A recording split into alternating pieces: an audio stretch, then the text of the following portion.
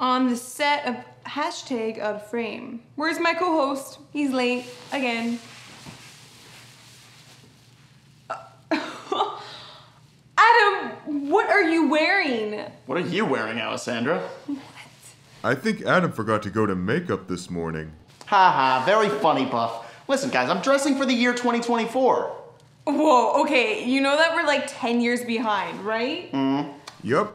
Welcome to Planet Earth, Space Boy, where Miley Cyrus is cool and Justin Bieber still isn't. Listen, I know what year we're in. I'm just trying to think ahead, set the trend, anticipate next steps. Plus, everything's already been done in fashion. We got the pop top, leggings, jeggings, high-low, one shoulder, baggy, skin tight. There has to be something that hasn't been done yet.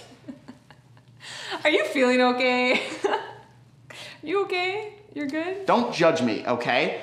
Listen, I'm just trying to stay ahead of the curve. There's so many amazingly talented producers who try to set things years ahead of their time. Okay. I have no idea what's going on, but someone please call the fashion police. And hurry! We have a case of a serious neon crime, and I'm about to puke all over that outfit. What do you get when you mix relentless determination and a fearless attitude? No friends. Buff. Well, it's true. Haven't you watched all those Real Housewives shows? Relentless and fearless isn't working out too well for them. Okay, well in this case, our next profile actually won a Genie, numerous Geminis, and Canadian Screen Awards, a Prophet Award for Excellence, and was named Playback's Producer of the Decade in 2010 for her fearless spirit. She's also known for her inspiration, enthusiasm, and big brain with a huge heart to match. Today, we're talking about Christina Jennings, Chairman and CEO of Shaftesbury. Growing up, Jennings learned the value of hard work and earning success on her own. Her father was a writer, and her mother was a stay-at-home mom. Financially, things weren't always so stable. That's right, Adam. And today, Jennings believes her success was partly from the fact that money was tight growing up.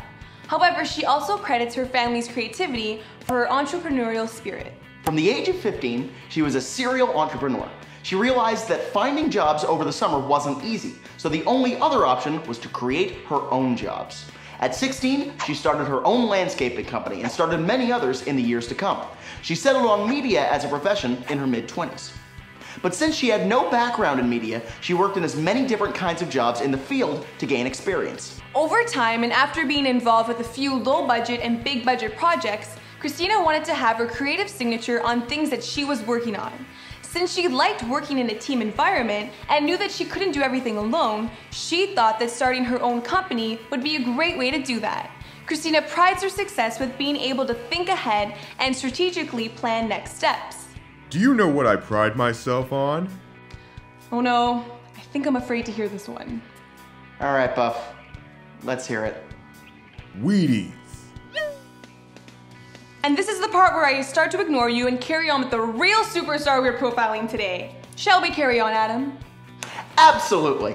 After graduating from the Canadian Film Centre, Christina Jennings started her company Shaftesbury in 1987 with one employee. Since then, she's expanded her company and triggered more than 45,000 production jobs in Canada. Today, the company is one of Canada's largest creators and distributors of kids' content and scripted content for TV and digital platforms. Shaftesbury is constantly developing new stories, learning new platforms, and thinking ahead of current trends. What's even more impressive is that during a global recession and a competitive media landscape, Jennings more than doubled the company's production volume. And you thought that your half marathon was a big accomplishment. Hey, I trained almost 3 months for that. And anyway, I'm ignoring you right now. This isn't about me. This is about Christina Jennings. Thank goodness it isn't. Hey, you know what? Okay, I'm gonna put in a request for another female co-host. We can try to even up the team a bit here. Alessandra, why don't we just get back on track with Christina Jennings? Maybe we can go to host therapy after the show. So what advice does this media powerhouse share with young and aspiring entrepreneurs? Jennings is amazed with the young generation's enthusiasm. She encourages young people to know what the competition is doing and figure out who the competition is. Jennings advocates that fear cannot exist if you're gonna be a real entrepreneur. You have to go for it. And that is exactly what Jennings has done. She's a risk taker and can talk you into doing just about anything. Whatever she does 100%, which is why she's been so successful. Did you know that Regenesis, created by Christina Jennings herself, has sold to more than 100 countries and received an Emmy for Best Online Companion Website before many producers were even looking at the potential of the internet? Life with Derek has been broadcasted in 100 markets and was a top 10 cable series for Disney in the US. She's also adapted much acclaimed Canadian literature into film and television, including Berdock Mysteries, which has been sold around the world. She also adapted the Giller Prize-winning book, Bloodletting and Miraculous Cures, into a TV miniseries. I think I read that book. There was a lot of blood described in it. Hence, bloodletting, and it does take place in a hospital buff. Yeah, I fainted. From reading a book? No, from watching the miniseries. Anyway, in television, Jennings has many accomplishments, including The Listener.